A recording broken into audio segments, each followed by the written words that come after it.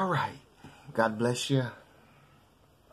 I want you to look at something with me. And the title of this message is, It All Leads to Christ.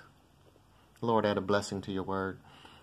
Go with me to Matthew, the 17th chapter.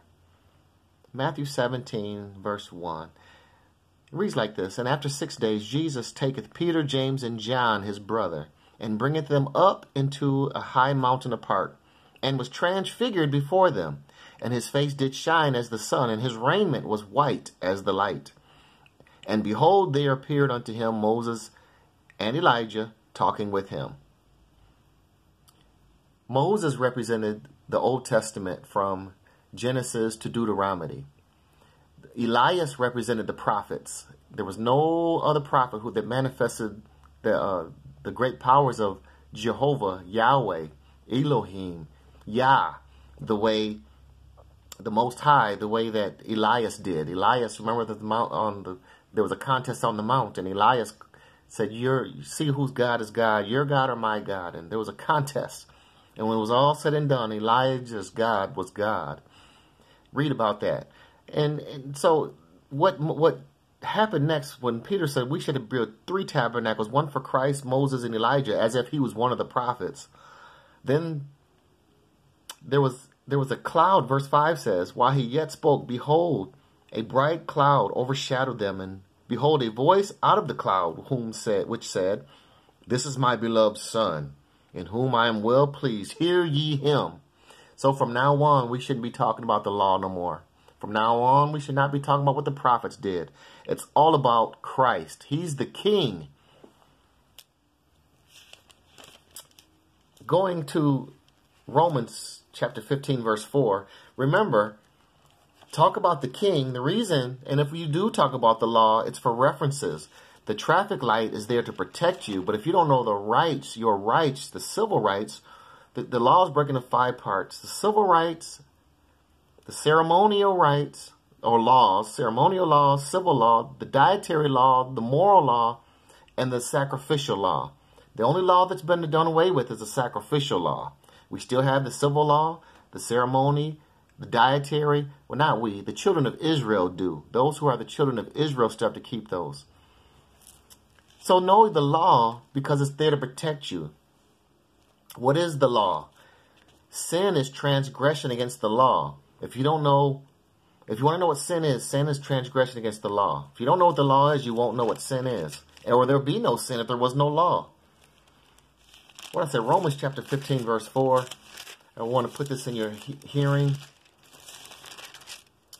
It says, For whatsoever things were written aforetime were written for our learning, that we, through patience and comfort of the Scriptures, might have hope. So whatever was written before was written for our learning. Luke chapter 24, verse 44. Remember, it all points to Christ. Says, These are the words which I spake unto you, while I was yet with you, that all things must be fulfilled, which were written in the law of Moses and the prophets and the Psalms concerning me. It was all pointing to Christ. So whatever was written in the book of law was saying Christ is coming. Whatever was written in the book of the prophets, it was all saying Christ was coming. Here in Matthew chapter 11, verse 12 and 13, this topic it's all about Christ. It all points to Christ. Matthew chapter 11, verse 12 and 13. From the days of John the Baptist until now, the kingdom of heaven suffereth violence, and the violent take it by force. For all the prophets and the law prophesied until John. They all prophesied that Christ is coming. Christ is coming. He's coming. Now once John got here, remember John said, Behold the Lamb of God, who's here to take away the sins of the world. Now John is saying he's here. Now here in Matthew chapter 4, verse 17,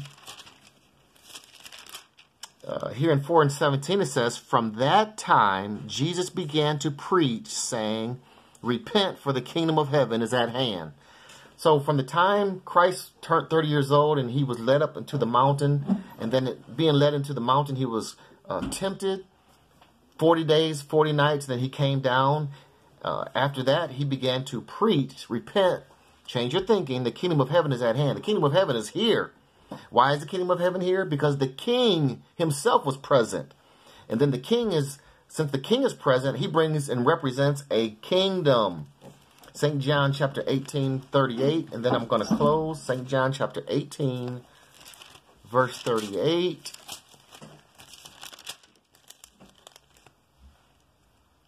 Excuse me, verse 37. Pilate therefore said unto him, Art thou a king then? Jesus answered, Thou sayest I'm a king. To this end was I born. He was born to come to this place to be king. And for this cause came I into the world, that I should bear witness unto the truth. Everyone that is of the truth heareth my voice. I'm closing the book. I'm going to teach kingdom teaching and kingdom principles. It all points to Christ. Everything that we hear and every message should point to Christ. If you go to the New Testament, it should be for references only. But I do, once again, encourage you to know what the law is. It is for your protection. I'm going to be teaching who the king is, elements in the kingdom, what is in the kingdom, the highest person ruling in the kingdom. Just stay tuned. I got a lot to give you. It all points to Christ. This is kingdom teaching, and I'm Brother Neil. God bless you.